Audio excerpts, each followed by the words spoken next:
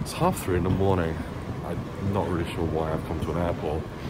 Honda's invited me out to, I think, Finland for something they just described as a really nice driving experience.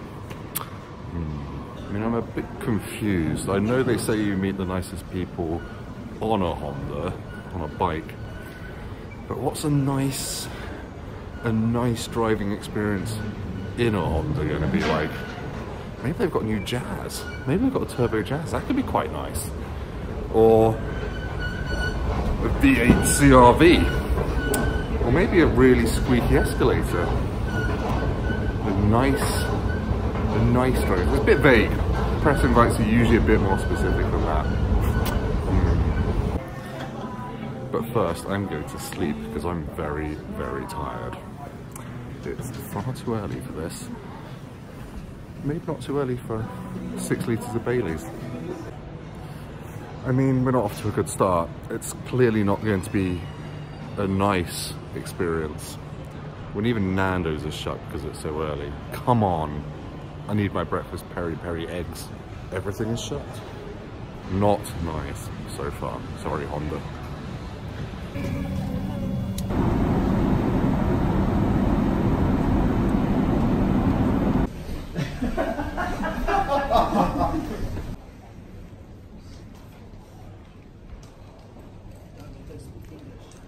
We've landed and it's really sodding cold and a bit snowy. I'm not sure what kind of driving we're going to be doing, but I don't think it's going to be very nice. So I've just got to my room. It's getting a bit nicer. I've got my own personal lake. I don't think we're driving on it. There'll probably be some yobbos with snowmobiles going around on it in a minute. Right, I'm aware I look like a fat Scot of the Antarctic, but this is a lot of fun. Snowmobiles, who knew it? They're really good fun. They're really tricky to turn without feeling like you're definitely going to die, and they're faster than you think as well. I like it. It's kind of like all the instability of a motorbike and all the horrors of skiing, and you stink of petrol as well.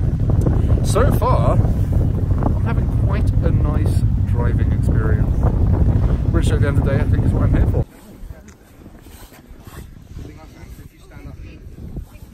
Hot berry juice.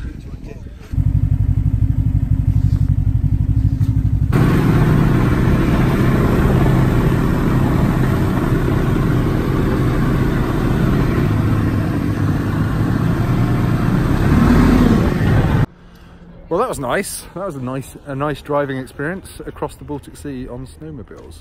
And this sunset, I don't know if the camera's going to pick it up, is pretty ridiculous. Nice.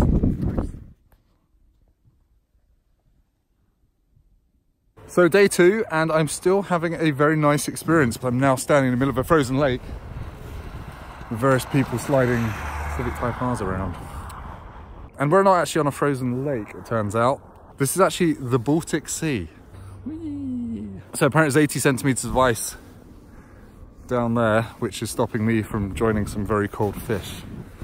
But it's lovely, it's good fun. Here's a very normal 1 litre Honda Civic.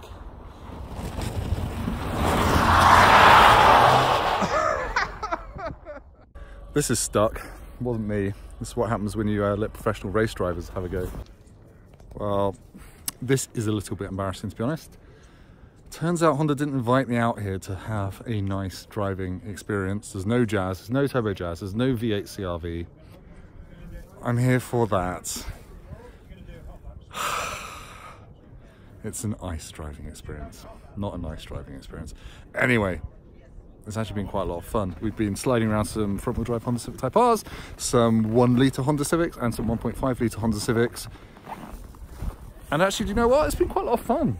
Like, people slate front-wheel drive, it's not that much fun. But on ice, with everything switched off, all the electronics and everything, it can be quite a lot of fun. You know, you just have to kind of like use the car as a pendulum and kind of like swing between the corners. A few people have stacked it, stuffed them in the snowbanks. So they're not infallible, and they're still quite a lot of fun. So all you people that say front-wheel drive is boring, you're boring. It's official.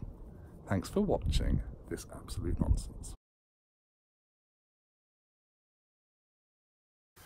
So they said we could stay in a really nice hotel. I like a nice hotel, but not an ice hotel made of ice. Do you get it? It was a joke. Ice. Nice ice.